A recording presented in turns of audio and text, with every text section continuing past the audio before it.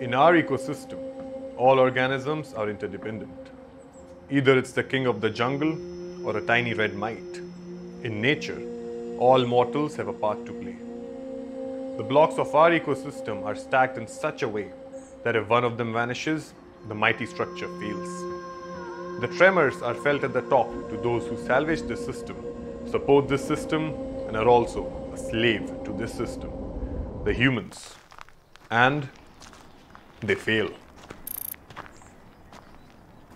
When we started this idea of understanding the amphibians of NCR, we wanted to see how many species we have in this particular city.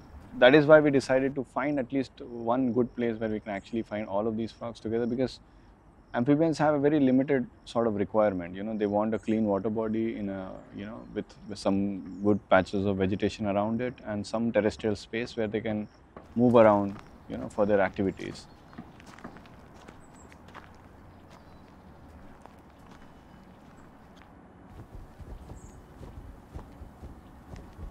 Our field site was in the interior of the entire Aravalli, that patch, and we had to walk for about 2 kilometers, more than that, to reach our field site where we had a big pond. We did find frogs, but there was a lot of trash. We are anticipating that we cannot work with all of that trash around, so we have to collect it and we have to get rid of that.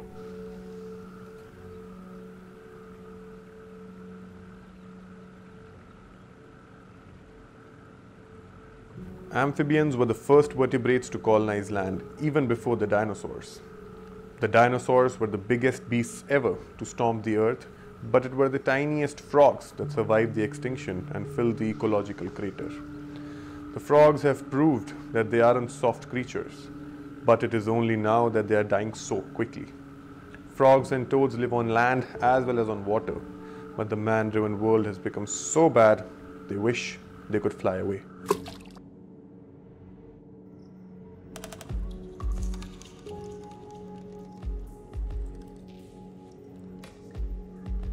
We've been able to hear calling males of Eucalyptus, which have been in that huge pond in our field site, and they have been the only ones calling so far. We've also spotted bullfrog, but they're not in their breeding form. Now we are trying to understand whatever diversity we have in this park. We are pretty sure that we actually have 8 species of amphibians in this park. We have 2 species of toads, we have 6 species of frogs.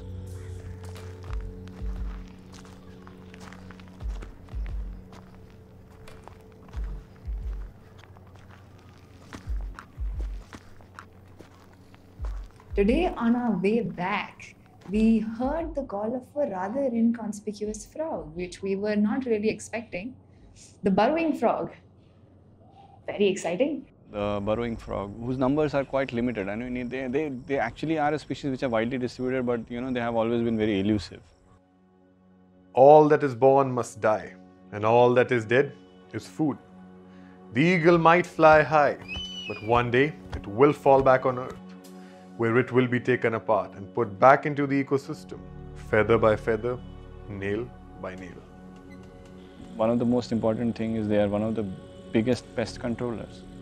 We all have problems of so many insect pests all around us, and they are one of the most important part of the food chain, which supports higher animals like birds and also consume lower animals like insects, which also and keeps their population on check. So we also need amphibians in large numbers. The frogs are a very sound note in the ecological symphony. But now, the music is turning ugly. There are over 5,000 species of frogs throughout the world, and over a third of those are endangered. Even any normal person, if you talk to who lives in Delhi, they can easily tell you that they used to see frogs maybe a few years back, and now they don't see them. All the habitats here, if you go to, whether you go to South Ridge, Central Ridge, North Ridge, any protected area also, most of these water bodies are highly polluted, and they can't sustain sensitive animals like amphibians. Presence of frogs always gives us a primary idea what kind of conditions the water body has. I just want to cite an example of Sanjay Van, which is also an area which has faced a lot of restoration which can possibly tell us how sensitive, because if you go and look at that site, it is an ideal habitat for amphibians, but still we don't find them. The reason is very simple. The water quality is not adequate for amphibian survival in that particular area. Humans alter and destroy the amphibian habitat by logging forests, draining swamps, and covering streams with no room to spare. A frog could expect to live out its amphibian life in peace around a green agricultural field. But humans are creative creatures, and they very easily find uglier ways to kill and harm their ecosystem.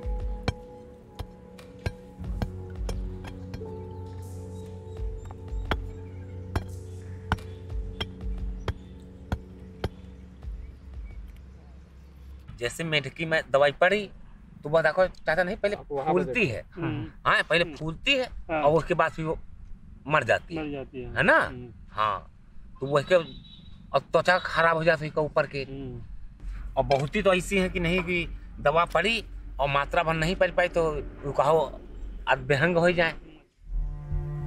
Excessive use of pesticides destroys biodiversity. Each pesticide class comes with a specific set of environmental concerns. Amphibians have permeable skin that is highly absorbent, making them extremely susceptible to pollutants and pesticides.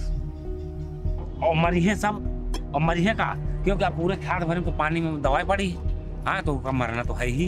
कीटनाशक है, फोरेट है, फोरेट डाल दे तो घास जल जाती। और वैसे मेढकी जो है आदमी के लिए नुकसानदायक नहीं ना, मगर अब मजबूरी जैसे कि है खेत में या दवा जैसे खेत में है तो मरी है तो है ही मेढकी भाई।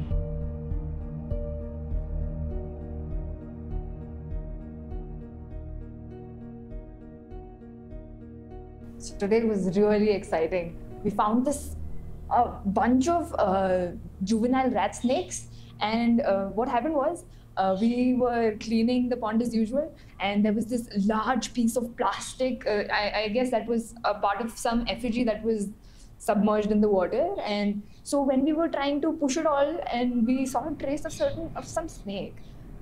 So our professor asked us to back out, and he went in himself, and we all pulled it. It was heavy to pull because there was mud on it, and then we pulled it, and then there were at least 10 snakes that just rushed out of that small space and then went all over the pond, which is an amazing thing because it indicates that the food chain is intact. It's in place. There's predator, there's prey, and it eventually translates into the health of an ecosystem, and that's a really good news.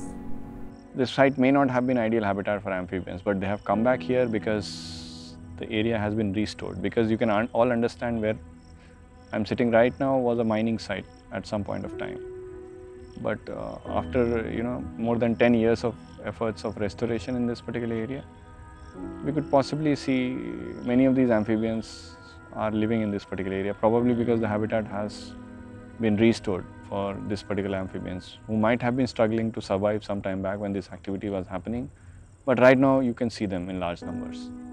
So this is one good indicator, right? If we try to restore or maintain the habitat, we might actually see amphibians coming back.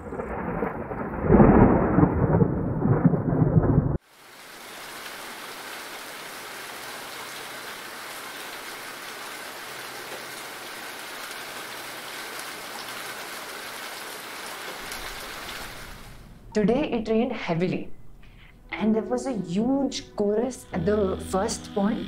When we went there, we saw the burrowing frog. They were all calling by the side of the pond.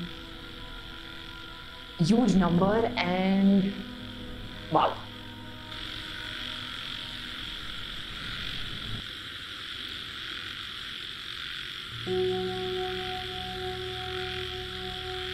A croak is the low, hoarse sound a frog makes. A croak is also another verb for death. So if you happen to find a frog near you, listen closely. It just might be croaking.